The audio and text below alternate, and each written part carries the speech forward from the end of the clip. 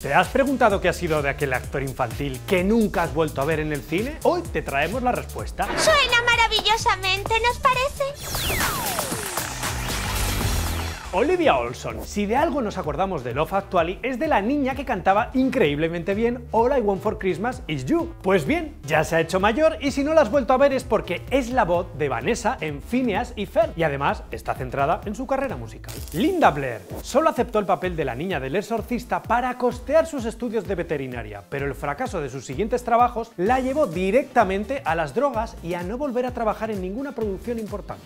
Kirk Cameron, el adorable gamberro de la serie Los problemas crecen, se fue alejando de las cámaras a medida que se acercaba al fundamentalismo cristiano. Es el creador de una secta ultraconservadora y creacionista y además padre de 6 hijos con su novia de toda la vida, la de la serie. Jodie Sweetin interpretó a la simpática hermana del medio en Padres Forzosos, hasta que terminó en 1995 y fue a la universidad. Desgraciadamente sus problemas con la cocaína y el haber encadenado 3 matrimonios fallidos no le dejó tiempo para seguir actuando. Corey Feldman, de ser el chico favorito de América tras su interpretación en Los Goonies, a alejarse de las cámaras debido a, según sus propias palabras, un ambiente de abusos por parte de la industria. Cojonudo. Jake Lloyd, el niño con más midichlorianos de la galaxia en episodio 1, La amenaza fantasma, tuvo grandes problemas para digerir el fenómeno mundial en el que se había convertido y abandonó el mundillo. Ross Bagley, el pequeño de Independence Day que también salía en El Príncipe de Bel-Air, nunca volvió a actuar tras la película que le catapultó a la fama. Actualmente estudia en la Universidad Dirección de Cine.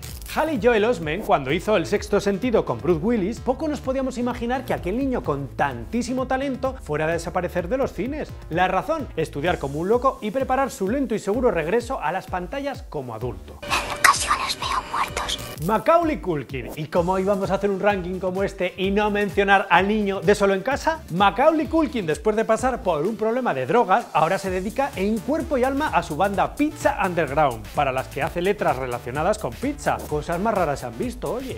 Ralph Macchio. Y por último, el mejor de los niños de los que nunca más se supo, el niño de Karate Kid. ¿Sabes cuántos años tiene ahora? 52. ¿Cómo te quedas? Ha centrado su carrera en la interpretación teatral y ha cosechado varios éxitos, pero de cine, nada de nada. Las 10 mejores escenas de slow motion que no te puedes perder.